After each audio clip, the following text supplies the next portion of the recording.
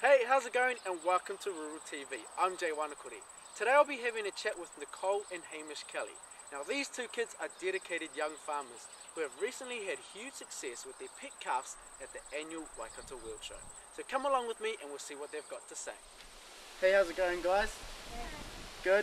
Okay, so tell me, who got you guys involved in doing calf shows and things like that?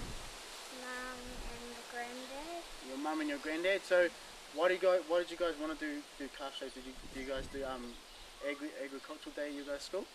Yeah. We thought it was pretty fun, so we have got it. Oh yeah. And why did you guys choose to do calves rather than taking lambs or another animal to school? Because because we have dairy farms. Oh, because you have a dairy farm. What about you?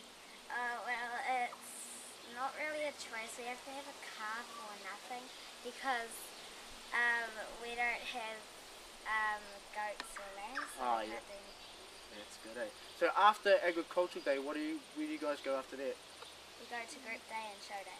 Group day and show day. So what do you guys do at group day? Is that where all the calves and schools come out. so all the schools from around the Waikato, do they all come from around Te Pahu area? Yeah. Yeah, and you guys all compete there instance? Yeah, and then some people go to show day. Show day, yeah. And that's like the whole week. So you guys went to the annual Waikato World Show Day. And you guys done really well there? Yeah. Tell us what did you guys win there? We won a couple of trophies. There was 4, but we won 4, but we didn't win rearing. Oh, you didn't win rearing. So tell us, what did you guys calf names?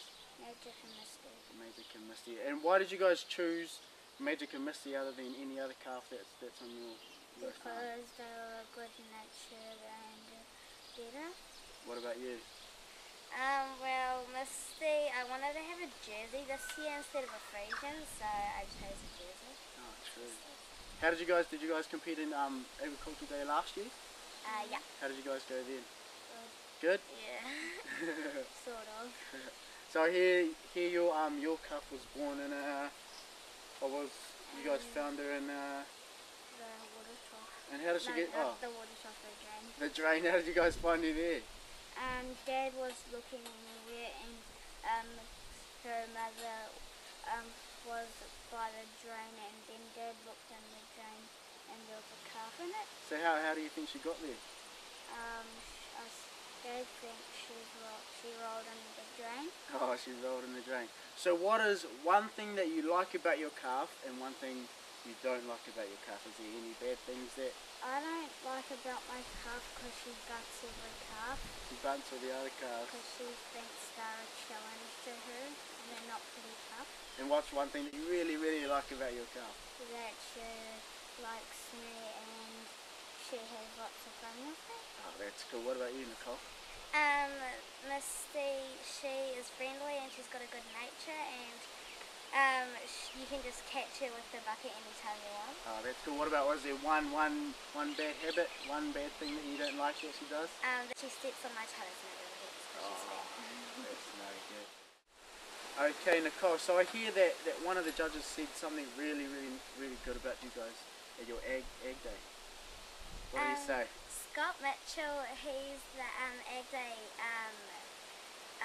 judge, Yeah. and when he said to us he hopes we go on to the Waikato show because he thinks we did really well. Oh, that's cool, eh? So tell me, what things are involved in getting ready for Ag Day and for the Waikato World Show? What things you have to do to get ready for a show? Yeah, well, we have to groom them and spend time with them and make friends. Yeah.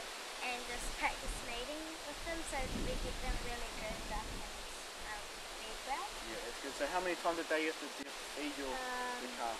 Twice a day, morning and night. Morning and night, so you go and feed them before you go to school? Yeah. And straight after school, do you go a bit later? We have some feeding and Go straight down. So what time in the morning do you normally go down? 7 o'clock. 6 or 7 o'clock. Oh, you got to get up early. So who helps you? So I hear sometimes you guys like to sleep in. Who gets you guys? Gets you guys up? Mum and Dad. Mum and Dad. Mum and Granddad. Granddad? Does Granddad help out? No, Granddad lives up the way. Oh, so just Mum. Is it just Mum? Yeah. Mum. Oh, that's good, eh? Okay, now I'm here with Nicole and Hamish's lovely mum. Her name is Irene. Okay, so Irene, how do you think the kids have gone? You know, like, do you think, have you seen them growing in their own maturity while they've been looking after their calves? So, what's your opinion there? Oh, definitely, because I think it teaches them the responsibility of caring for an animal. They do it, they have to do it.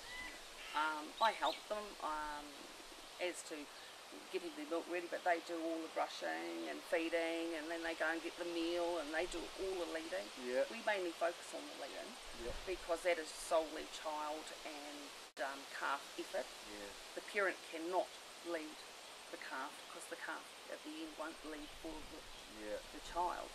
So our main event is leading. We go after the champion leading, and this year I think they've been quite successful, very successful actually. So I'm as proud as of them. So yeah. Well, that's about it from us today. I hope you enjoyed the interview. I'll see you later.